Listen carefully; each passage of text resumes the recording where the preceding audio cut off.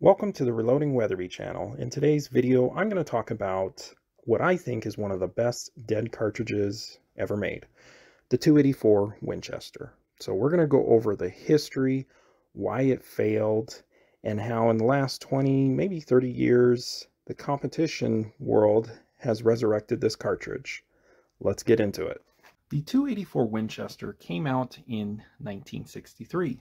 A lot of good cartridges came out in the 60s, and Winchester's idea was they wanted to make an equivalent to the 270 Winchester in a short action, and the design of this case is way ahead of its time for the 60s.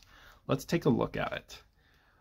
So the rim is the same size as your 308 Winchester, your 30-06 or 6.5 Creedmoor, but it's rebated.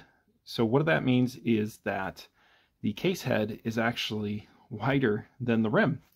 And so it does give you a little bit more extra powder capacity. So this case is a little bit wider than your standard cartridges like 270 Winchester and 30-06. And it does technically fit into a short action. The cartridge overall length is 2.8 inches, which is roughly about the same as a 308 Winchester. And you get a little bit more powder capacity than a 308 Winchester. So why did the 284 Winchester fail as a factory cartridge? I think it comes down to two reasons. Number one, Winchester was trying to promote this cartridge as a lever action cartridge. It never took off because of that. And the other reason is 7mm Remington mag. It came out a year earlier and it just took off and dominated the market. And so if anyone was going to get a 7mm, it wasn't going to be the 284 Winchester. Let's go ahead and look at the performance, because as a factory cartridge in a short action, it was a little bit anemic. I mean, it came close to matching 270 Winchester. I mean, it definitely is right there with the 280 Remington, but I think it's still a little bit slower. So let me just show you. 150 grain bullet at 2,700 feet per second, according to Hornady's book. 160, again, 2,700. And then the big bullet, 175, around 26. Now, other reloading manuals have it up to 2,650. But still, it's probably a little bit slower than the 280 Remington, and so overall it was kind of an anemic cartridge. Fast forward a lot of years, and the competition world saw this 284 Winchester and saw a ton of potential as a long-distance cartridge. They found that it has really good performance with mild recoil when you don't limit the cartridge as a short-action cartridge and more close to a long action. And the 284 Winchester became the 7mm version of the 6.5 Creedmoor with a little bit more power. Speaking of the 6.5 Creedmoor, let's go ahead and look at some of its downrange performance as a long distance cartridge in a heavier rifle. So let's just use the 147 grain ELDM, so the ELD match with BC of 0.697. Hand loading it, I'm sure you could get 2,700 feet per second, maybe even a little more, especially if you have a longer barrel. But we'll just use the 2,700 right now. And again, this is not for hunting, but I still put in the energy just for fun.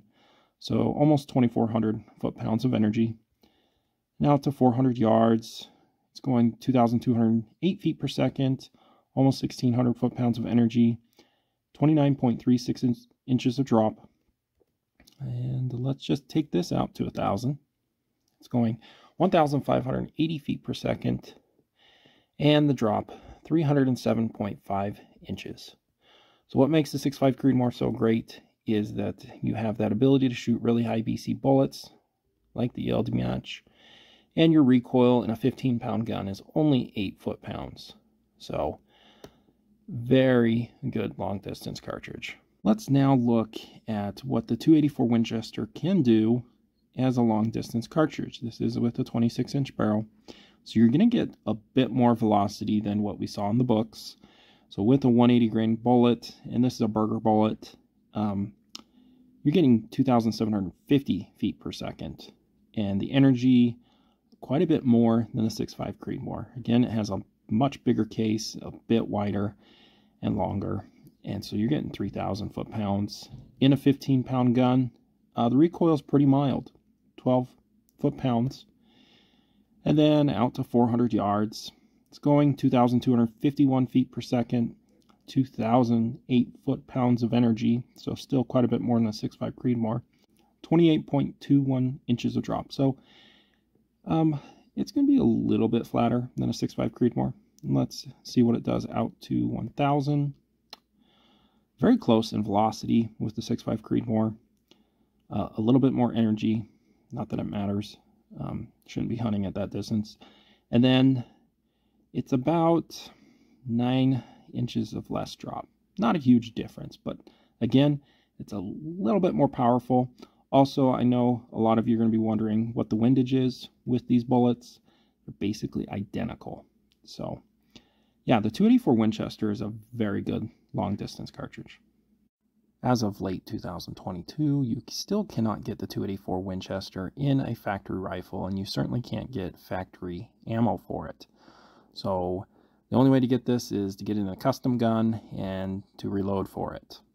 But I wouldn't be surprised if Winchester tries to bring this cartridge back in its modern form, with it made for a long action and a long distance cartridge in a factory rifle.